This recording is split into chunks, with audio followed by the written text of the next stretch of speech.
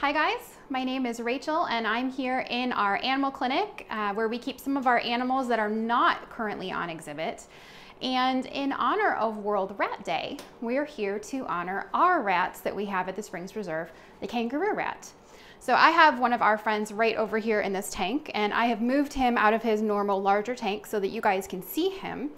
And we're gonna see if we can maybe coax him out with just a little bit of food and see if he'll come say hi to us today. Kangaroo rats are nocturnal, so during this time of the day, they would normally be sleeping. So I had to kind of wake him up a little bit today to get him to come out and see us. Hey, buddy. Hi. So I'm gonna put some food in here on this little stump and let him have that if he wants it. So the first thing that you notice about kangaroo rats is that they have gigantic long back feet. And those are just like kangaroos, and that's where they get their name. They use those big back feet so that they can get away from predators. These guys are pretty small. They're actually the smallest species of kangaroo rat. And so they're a pretty good snack for a lot of our Mojave Desert predators. And so those big back feet can help them jump up to 6 feet straight forward. And they use their long tail like a rudder to help them steer back and forth. The next thing you might notice about them is they have really large black eyes. And those eyes are actually to help them see in the dark. So they're nocturnal, like I said. One thing you can't see about them is that they have these really cool external cheek pouches also. And those cheek pouches help them kind of like grocery bags do when you go to the store.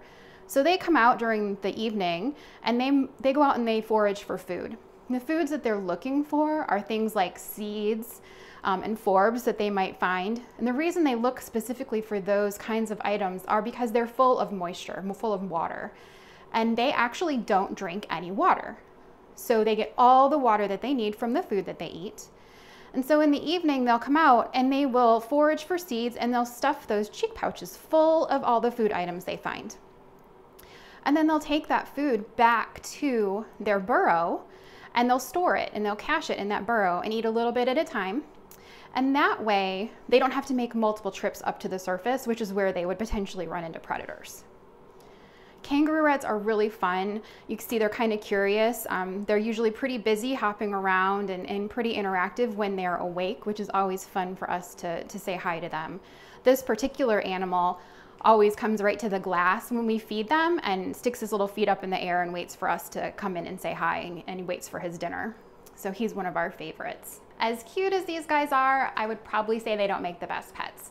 They're very jumpy, as I said, they jump up to 6 feet straight forward, and they're a little bit more skittish than some of your pet rodents that you might find in the store, like a gerbil or a hamster. But we hope you guys enjoyed getting to visit them today, and we hope to see you again at the Springs Reserve soon.